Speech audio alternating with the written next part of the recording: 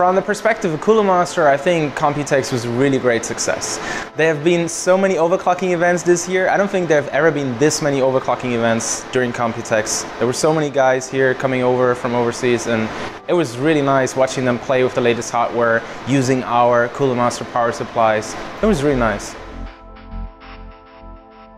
ASUS, Gigabyte, MSI and G-Skill were the most important ones. They invited a lot of overclockers from all over the world to come to their labs and bench their hardware.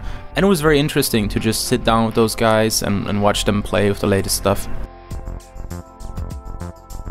We had the chance to work with a lot of overclockers right here in person that we've been working with for a long time already, and it was great to have them here in Taipei, play with the latest hardware, and yeah, they pulled off some really nice results, really nice scores, and it was really nice seeing them person to person and working with them directly. Yeah.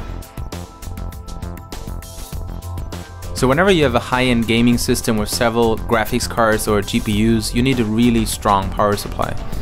Titan graphics cards can pull over 300 watts at stock speed depending on the temperature, so that already gives you an idea if you want to run triple SLI Titan what kind of power supply you're looking at. You need some extra power for hard drives and the CPU in the system as well.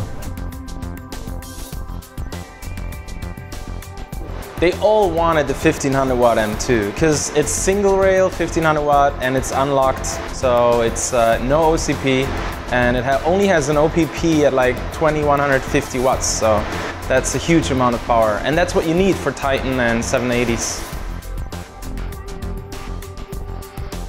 OCP stands for overcurrent protection. So that's actually a safety feature to make sure your PC doesn't burn down if there's a short circuit or something else. But when you're overclocking, OCP is actually something that can hold you back because you're pushing hardware to the limit, and on LN2 the power consumption of graphics cards is generally twice what you usually have on air. So then you really don't want any current limitation. So that's why we removed the OCP from our power supplies entirely. OPP stands for overpower protection. That's another safety feature that is still there to make sure the power supply doesn't blow up or damage your hardware. But that's the absolute max limit, and that's around 2150 watts for the 1500 watt M2. So that's really, really high limit, and you'll probably never reach that. For a power supply, it's not just important to have enough watts overall. You also need a power supply that can respond quickly to the change in power loading of the whole system. Especially when you use several graphics cards, the power load actually fluctuates a lot and changes quickly.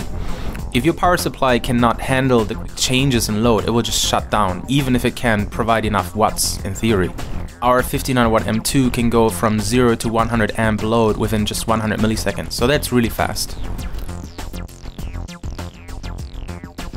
The most demanding graphics card so far was the GTX 580. I'm sure a lot of overclockers remember that one. And the Titan is actually pretty close in power consumption to the 580. So recently a lot of overclockers have been knocking on our doors and asking for the 1500 watt M2 because they know they need something with high current capabilities.